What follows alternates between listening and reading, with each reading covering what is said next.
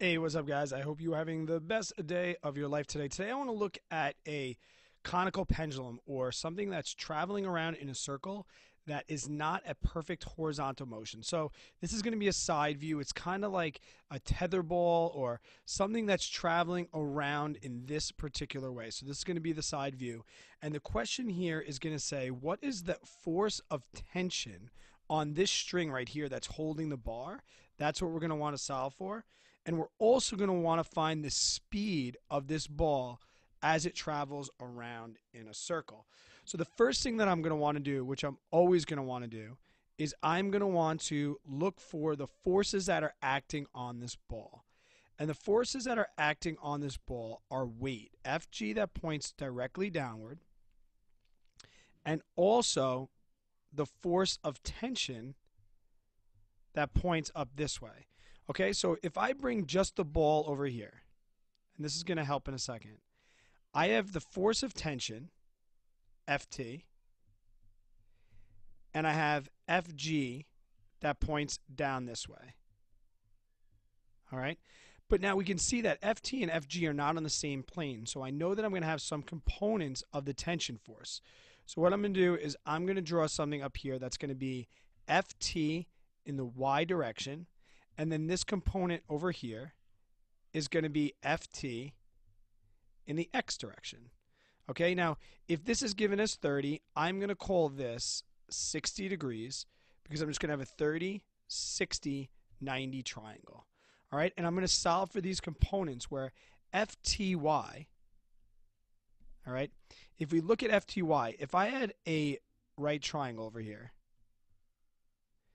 and I made this an equilateral rectangle, right? If this was 30 and this was 60, I would be able to say that this side here is going to be equal to this side. And this is essentially what I'm calling Fty. Okay, so if you're kind of confused what I'm using as cosines and what I'm using as tangent, I'm going to call this right here Ftx.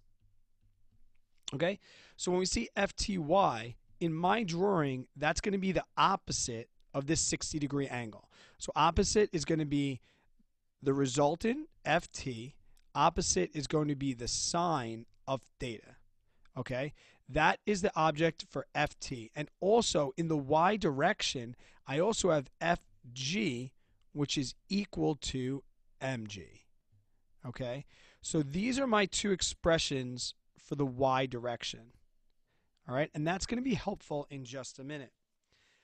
To solve for Ft now, I know that Fty is equal to Fg. Now, why is that the case? Well, because this ball is not accelerating up or down in the y direction. It's only traveling in a circle. So the only acceleration is the centripetal acceleration this way. So if I say that Ft sine of 60, or the sine of theta, equals mg, I can then say the force of tension, okay, is going to be equal to mg sine of theta. That's going to be really, really easy to solve for. If I know the mass is equal to 75 kilograms, and little g is 10 meters per second squared, that's what I'm going to assume on the AP level, and I'm going to divide by the sine of 60, which is rad 3 over 2, I will then say that the force of tension solved by using the y direction is just equal to 866 newtons. Fantastic. Right? So we don't even need the x direction to solve for the force of tension in this particular case. But now if I want to solve for the speed of the chair, I have the same ball, right? I'm just going to redraw these vectors real quick. This is Fty, and this is Ftx. And this was equal to 60 degrees. Okay? Now we see in the x direction here, the net force, the sum of the forces in the x direction is just equal to Ftx, which I can say is the component of Ft, that's the resultant, times the cosine, because it's the adjacent to 60, of 60 degrees. And the sum of the forces in centripetal motion is called Fc. So I could say that Fc equals Ft cosine of 60 degrees.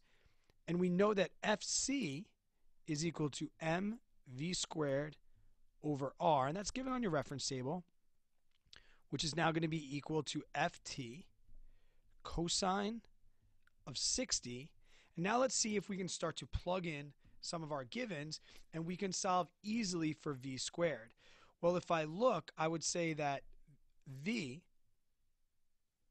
is going to be equal to the square root, and this is just after some algebra, Ft cosine 60 times r divided by m. But I don't know the radius of the circle just yet. But using trigonometry, if I know that the force of tension, or if I know that the side, which was given, is 12 meters, I can't use the tension, guys, because I need a distance. Radius is going to be in a distance. And if I knew that this was 30 degrees, I can now solve for the opposite side, which on this tetherball is going to be the radius. Okay? So the sine of an angle, the sine of 30, is going to equal that opposite side times 12. And that opposite side is the radius. So the radius in this particular case is going to come out to 6 meters. So I sub everything in. I have 866 newtons times the cosine of 60 degrees times 6 meters divided by my m, 75 kilograms. And I find out that the speed that this object is traveling around the circle is 5.89 meters per second. And that's how you solve for the speed and the tension of a conical pendulum or an object that is in horizontal, uniform, circular motion. Hope you guys have a great day today, guys. I will catch you on the next one.